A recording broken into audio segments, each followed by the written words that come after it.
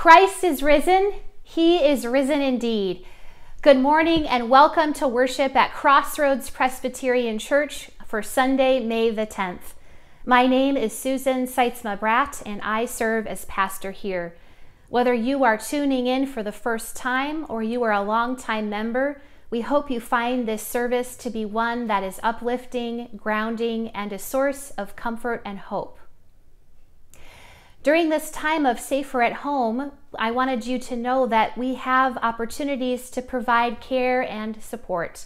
So if you are in need of prayer, of a listening ear, of someone to get groceries for you because you are homebound, please do not hesitate to reach out to Congregational Care Director Kim Steffen or myself. Also, if you have a prayer concern or a joy, you can email them to prayers@crossroadspres.org. They are compiled and put into our weekly prayer web for our congregation members and staff to pray over. Or if you just need someone to know of a prayer request and don't want it to be shared, simply indicate that in your email. We long to pray for you and join in support. Ministry continues here at Crossroads, and our youth are continuing to sell mulch. If you would like to order mulch to have delivered as a fundraiser for our youth, simply reach out to Dave Carpenter. And also, while we continue with Safer at Home measures here in Wisconsin, please know that our ministry continues. Every day we have between 4 and 7 different Zoom meetings, whether it's a small group Bible study that's meeting or ministry teams. The work of our church continues. If you would like to learn more about how to plug and connect, simply go to our homepage. We have a Crossroads at Home section where you can find devotional resources, Sunday school lessons, previous worship videos, and information about online small group opportunities for learning and support. Finally, in sure and certain hope of the resurrection, I announced to you the death of Chuck Harmon. Chuck died last week, Friday, May the 1st. A memorial service for Chuck is postponed, given COVID-19, to be determined at a later date. Please keep Chuck's family in your prayers. Daughters Renee and Charlene are active members here, as well as Chuck's wife, Jan Harmon. Although we worship in different places, we worship together in spirit and truth. Please join me in the responsive call to worship that you will find on your screen. Jesus says, "Do not let your hearts be troubled." We long for abiding peace and friendship that renews our souls.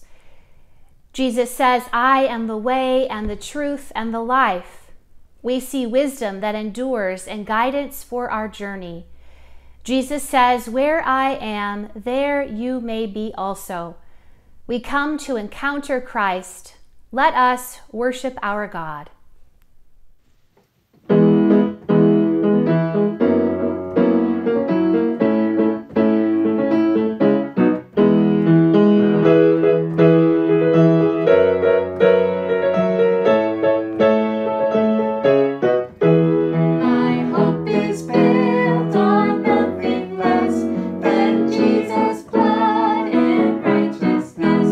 I dare not trust the sweetest frame.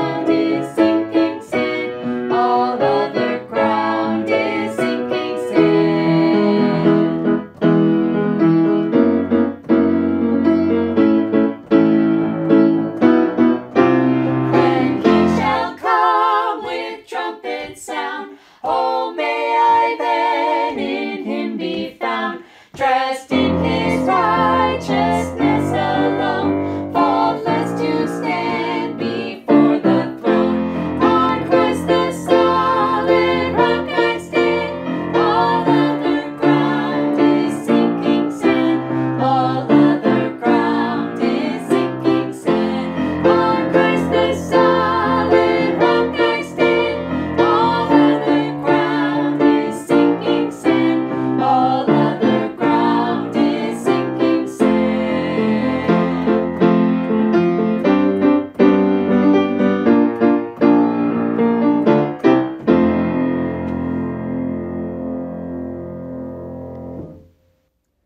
When we pass through deep waters or go through times of trial, the Lord our God is with us. With confidence in God, our Creator and Redeemer, let us confess our sin by praying these words together. Holy God, in baptism, you claim us as beloved children and set us apart as witnesses to your love. At times, we forget we bear the mark of your grace, and we act as if you have no claim on our lives. You call us to the risky work of justice and peace, but we default to what is comfortable and safe. You call us to ministries of generosity and compassion, but we make little room in our lives for gestures of mercy beyond moments of spontaneous kindness. Wash us again with your grace and transform us by your word, that we might proclaim your gospel in word and deed. Amen. Hear the good news. This saying is sure and worthy of full acceptance, that Christ Jesus came into the world to save sinners. He himself bore our sins in his body on the cross, that we might be dead to sin and alive to all that is good. Friends, hear and believe the good news of the gospel. In Jesus Christ we are forgiven. Thanks be to God. Amen. And so we sing together.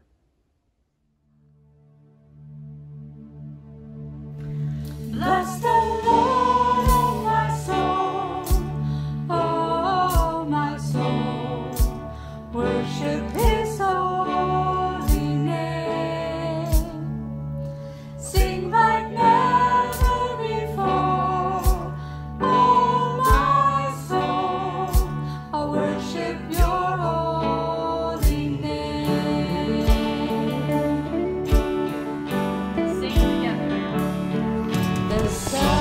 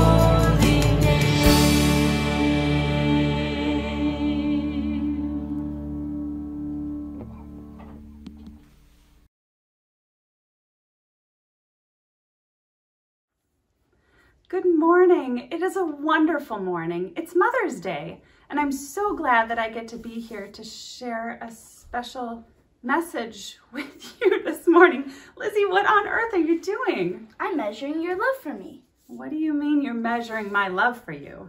Well, you've always told me throughout the years that you love me this much, and I want to see how much that really is, so I'm measuring. Oh, that's something we like to say to show our kids that we love them so much, but it's not really something you can measure. What do you mean? Well, I mean, my love for you is bigger than my arms could ever stretch. In fact, if you had a measuring tape that went all around the world, it still wouldn't be long enough. Really? Yes, really. And do you know who loves you even more than me? God? That's right. God's love for all of his children is bigger than we could ever imagine. His love is so enormous. If he had a measuring tape that went on and on forever, it still wouldn't be long enough. And not only that, but he has enough love for all of his children. He wants us to share that love with others as well. But how can we do that when we have to be separated from others right now? That's a really good question. Well, we could write letters to our neighbors. We could FaceTime and Zoom call our friends and family. And we can remember to pray for each other and let each other know that we're praying for each other. You know, these are really uncertain times for us, but they're not uncertain times for God. He is always the same loving Father, and he will continue to love us and be with us no matter what happens. He wants us to remember that love and to share it with others. We may just have to be a bit more creative in how we do that right now. Thanks, Mom. You're welcome. Anytime. You know what? Let's pray right now. Let's fold our hands together. Dear God, thank you for loving us so much that we could never measure it, even if we tried. Thank you for putting people in our lives to help us learn about your great love and be with us as we share that love with others. Help us to feel safe, knowing that you are the same loving God you've always been and will always be, and that you will never leave us. In your Son's name we pray. Amen. Amen.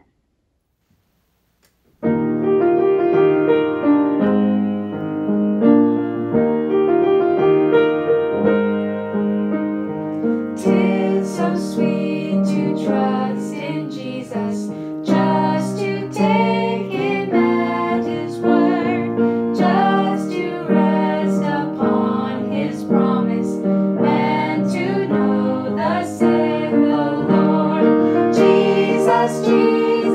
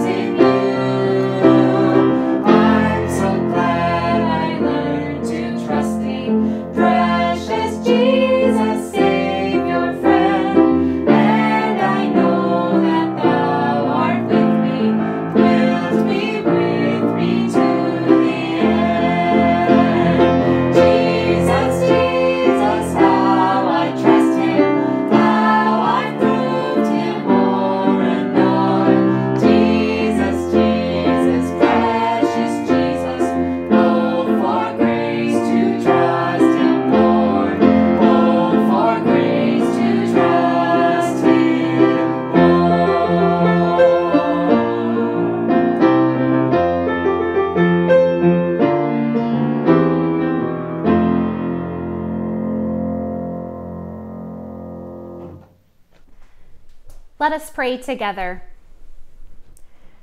Lord, open our hearts and minds by the power of your Holy Spirit, that we might hear your word with joy. In your Son, Jesus' name we pray. Amen. Our first scripture lesson this morning is from Psalm 31, selected verses 1 through 5 and 15 through 16. Hear God's word for us this morning. In you, O Lord, I seek refuge. Do not let me ever be put to shame. In your righteousness, deliver me. Incline your ear to me, rescue me speedily. Be a rock of refuge for me, a strong fortress to save me. You are indeed my rock and my fortress. For your name's sake, lead me and guide me. Take me not out of the net that is hidden for me, for you are my refuge. Into your hand I commit my spirit. You have redeemed me, O Lord, faithful God. I trust in you, O Lord. I say, you are my God. My times are in your hands. So deliver me from the hand of my enemies and persecutors. Let your face shine upon your servant. Save me in your steadfast love. This is the word of the Lord. Thanks be to God. Our second passage is from the Gospel of John, chapter 14, verses 1 through 14. This story takes place on the evening of Maundy Thursday. Jesus has gathered with his disciples in the upper room, and he is teaching and preaching to them one final time. You could say this is his final sermon to them. Hear God's word. Jesus says, do not let your hearts be troubled. Believe in God, believe also in me. In my Father's house there are many dwelling places. If it were not so, would I have told you that I go to prepare a place for you? And if I go and prepare a place for you, I will come again and will take you to myself, so that where I am, there you may be also. And you know the way to the place where I am going. Thomas said to him, Lord, we do not know where you are going. How can we know the way? Jesus said to him, I am the way and the truth and the life. No one comes to the Father except through me.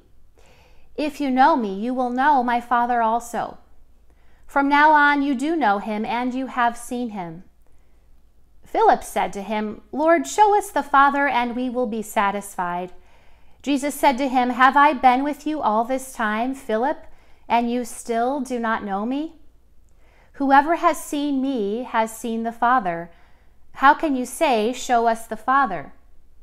Do you not believe that I am in the Father, and the Father is in me? The words that I say to you, I do not speak on my own, but the Father who dwells in me does his works. Believe me that I am in the Father and the Father is in me. But if you do not, then believe me because of the works themselves.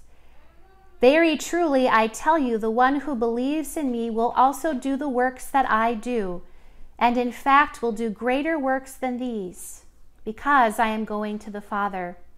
I will do whatever you ask in my name, so that the Father may be glorified in the Son. If in my name you ask me for anything, I will do it. This is the word of the Lord. Thanks be to God.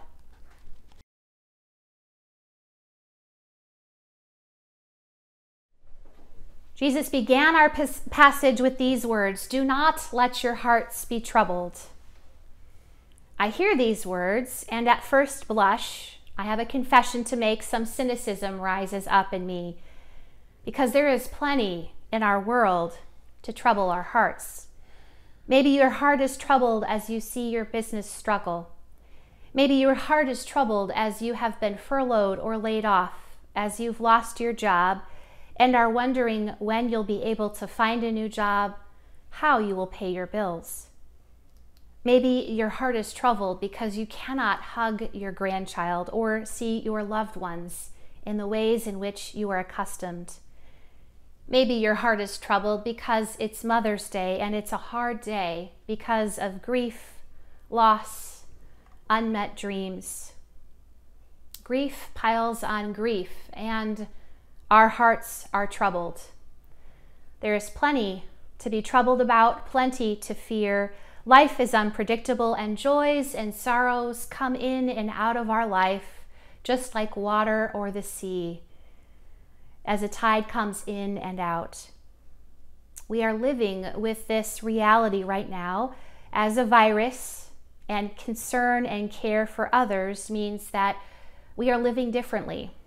We are slowing down, we are staying home, we are following the orders to be safer at home.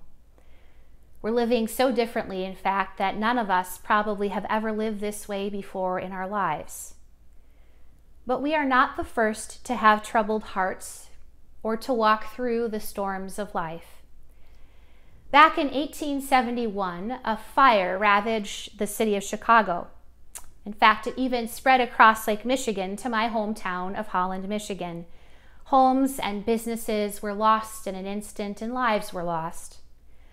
Horatio Spafford was a successful attorney and real estate investor in Chicago at that time. His family lost everything in that Chicago fire. But Horatio didn't just lose his business or his livelihood. His 4-year-old son also died of scarlet fever.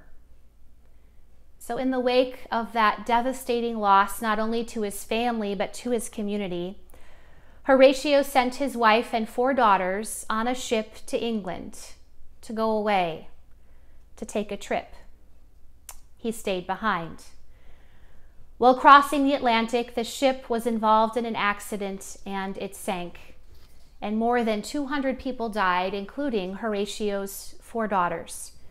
His wife, Anna, survived and made it safely to England, and she sent Horatio a telegram saying, "Saved alone, what shall I do?"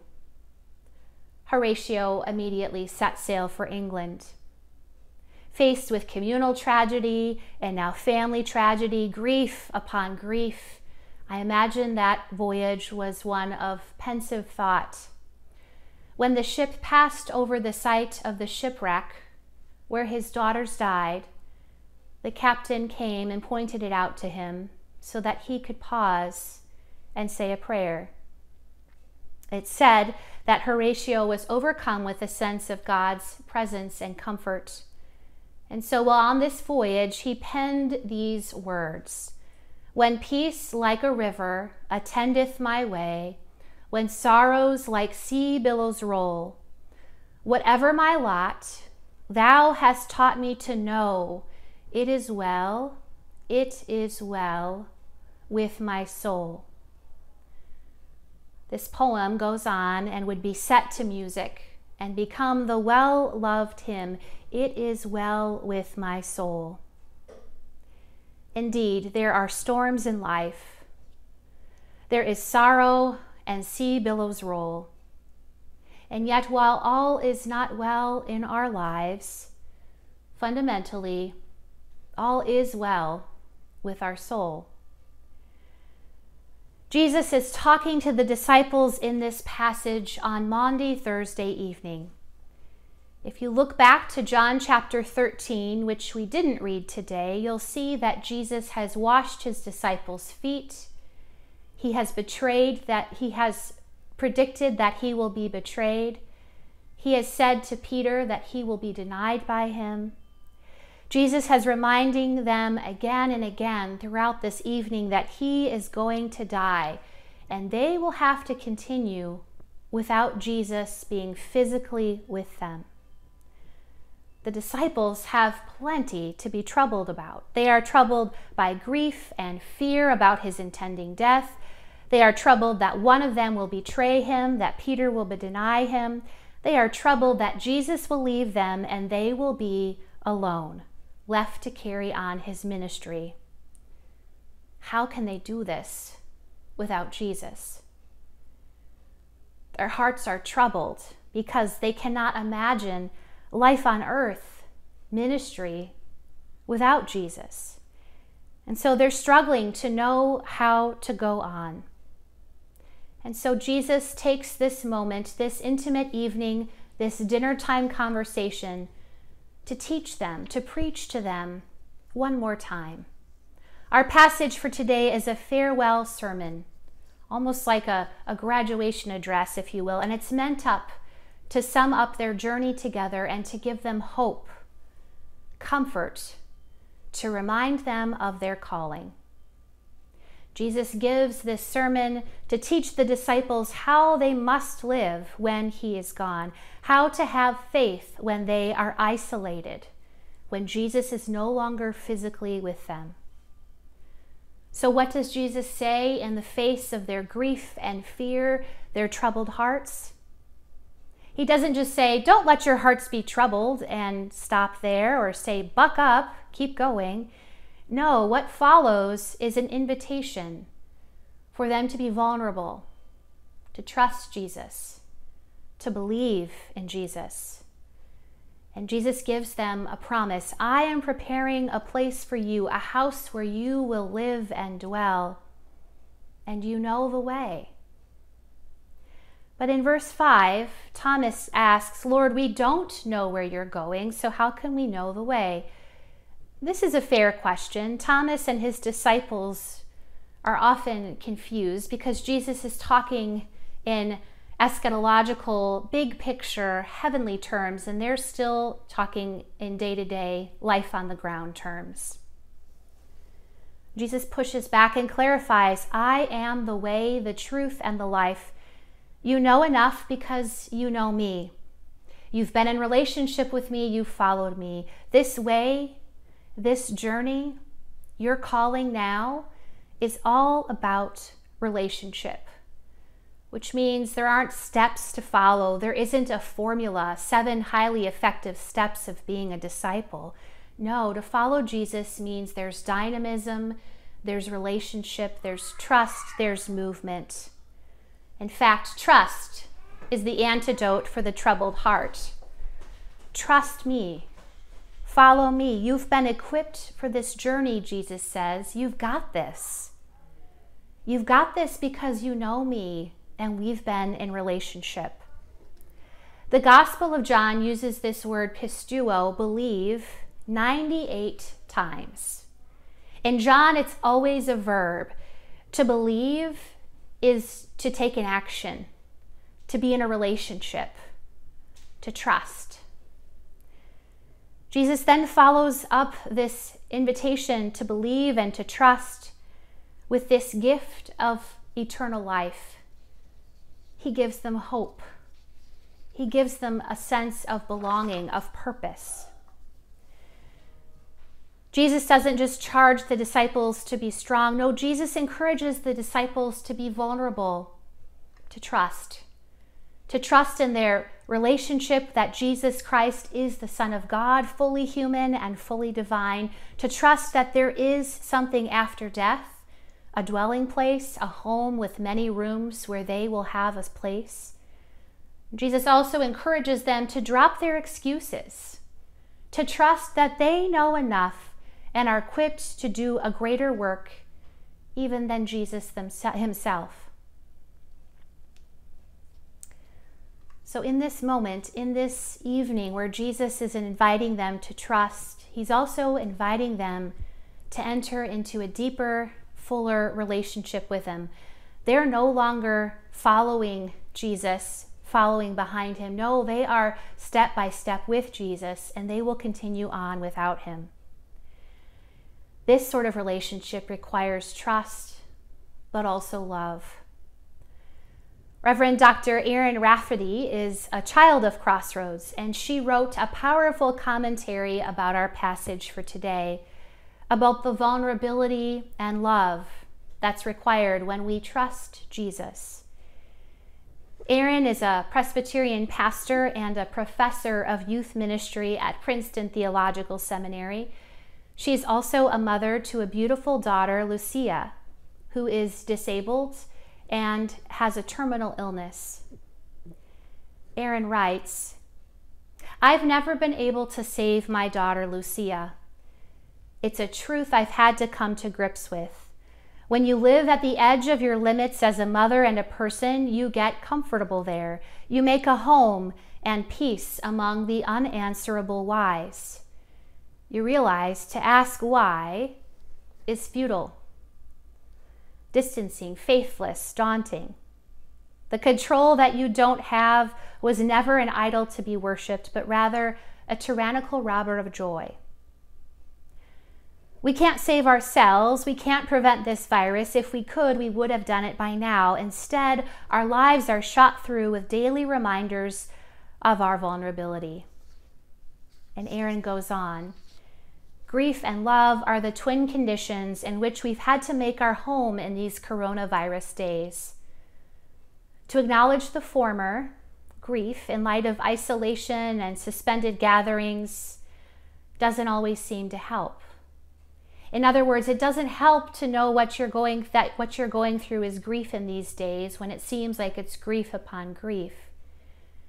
The paradoxical antidote, though, in the face of this grief, is to be ridiculously committed to loving people. The grief is that love never rescues anyone from death, but the love covers them.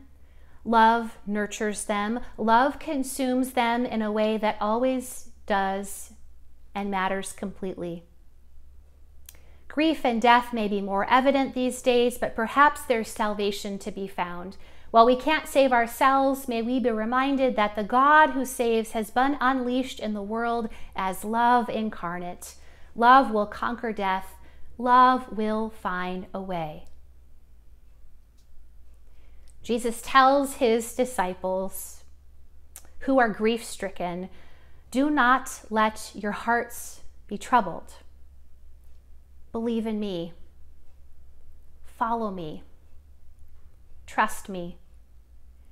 I gave you a love that conquers all, a love that allows you to love God and love your neighbor as you love yourself.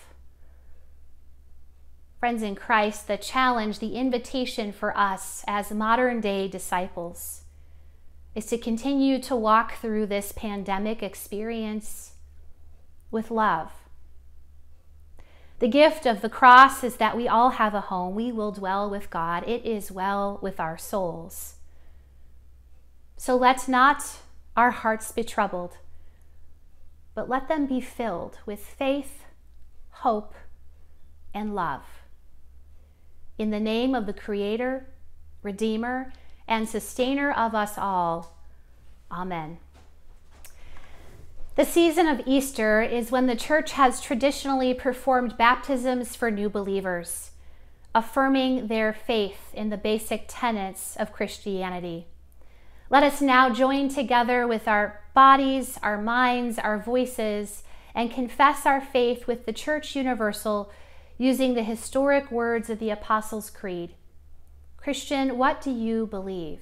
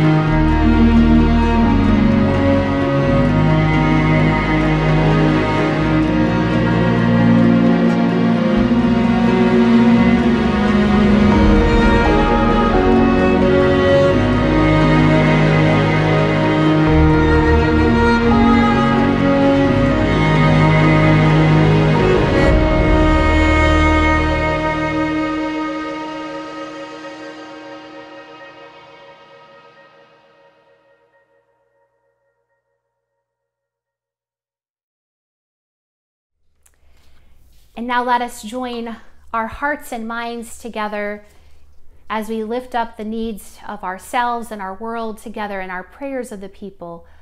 Let us pray. Creator God, you knit us together in our mother's womb. And so we praise you, for we are all fearfully and wonderfully made in your image. We thank you that you invite us to gather as your people. You hem us in before and behind. And so we pray for those who, like Naomi, find themselves parenting someone outside the predictable patterns. Bless this day all widows and widowers, single parents, grandparents, aunts, uncles, foster parents, adoptive parents, teachers, and all those who care for children. And we pray this day for those who, like Ruth, have become caregivers for their elders. Because the generations that need to be parented and the seasons of our life can change, we sometimes find ourselves nurturing those who have even forgotten who we are. We take strength in knowing that you remember their identity when they no longer do. Grant courage and strength to all those who provide care in your name. We pray for those who, like Hannah, have struggled with the task of letting go of a child. Teach us to support our children, even when the calling of their hearts does not meet our greatest hope for them. We pray for those who, like Mary or Rachel, have known the deepest agony of a child's death. Remind them again that nothing can separate their child from your love. Give strength and peace to those who mourn and those who cannot stop mourning. We pray for those who, like Sarah, have known the struggle to conceive. We pray that you would hold them in their heartache. We pray this day, O God, for the leaders of their world. Grant them wisdom and courage to care for the least of these. We pray for those who are struggling with mental health given isolation, with violence in homes, with not enough. We lift up those who are unemployed and underemployed, those facing economic uncertainty. We pray for business owners who are making tough decisions, whose livelihoods and vocations are on the line. We also pray this day, O Lord, for all who are sick, for all who are battling chronic illness. Grant healing to those who are sick, and particular measures of patience and stamina to all those offering care right now. God of comfort, we mourn with those who mourn. And so we pray that you would grant hope to the dying and peace to their loved ones, especially if they are unable to be present. May they sense you as a shepherd with them in the midst of the valley of the shadow of death. Hold all of your children close this day and every day. And now we pray with one voice in the name of your child who came that we would all have life. Jesus Christ, we pray. Our Father, who art in heaven, hallowed be thy name. Thy kingdom come, thy will be done, on earth as it is in heaven. Give us this day our daily bread, and forgive us our debts as we forgive our debtors. And lead us not into temptation, but deliver us from evil. For thine is the kingdom, and the power, and the glory forever. Amen. Now we pause to give thanks to God for the blessings we have received, for the abundant grace that Christ gives us. And we dedicate a portion of our lives, our time, our talent, and our treasure back to the glory of God. Thank you for pledging online and for mailing your checks to Crossroads Presbyterian Church. During this offertory, let us reflect on how we might share God's love in the coming week.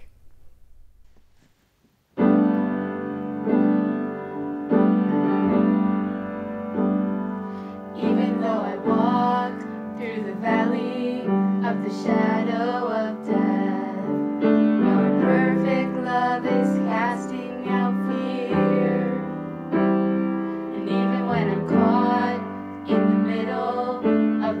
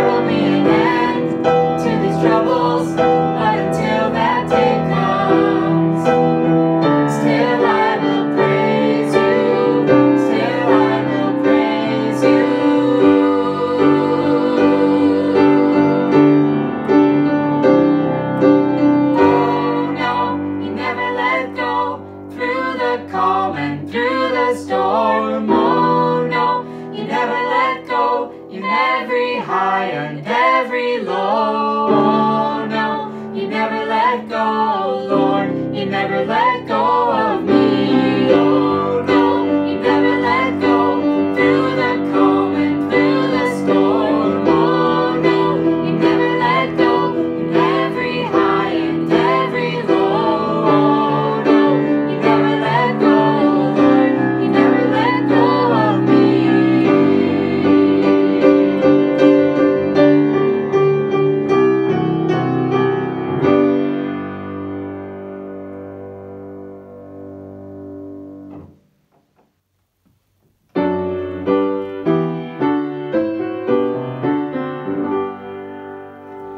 Praise God from whom all blessings flow. Praise Him, all creatures here below. Praise Him above, ye heavenly host. Praise Father, Son, and Holy Ghost.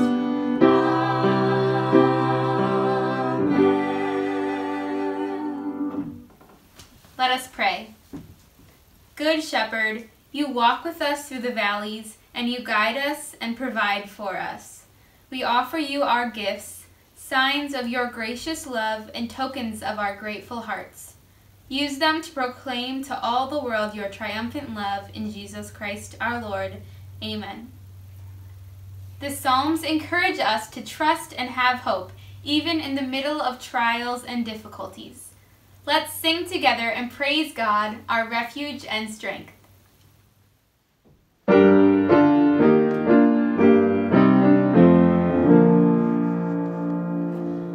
Almighty fortress is our God, a bulwark never failing. Our helper, He amid the flood of mortal ills prevailing.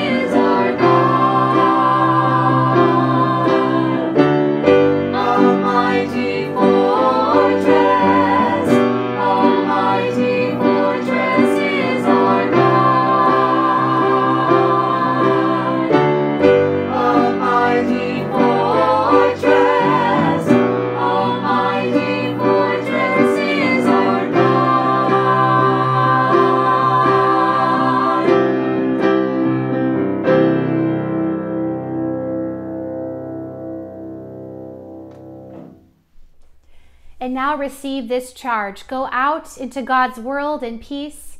Have courage. Hold on to what is good. Return to no one evil for evil, but strengthen the faint-hearted, support the weak, help the suffering, honor all persons, love and serve the Lord, rejoicing in the power of the Holy Spirit. And now may the grace of our Lord Jesus Christ, the abundant love of God, and the fellowship of the Holy Spirit go with us all. Amen.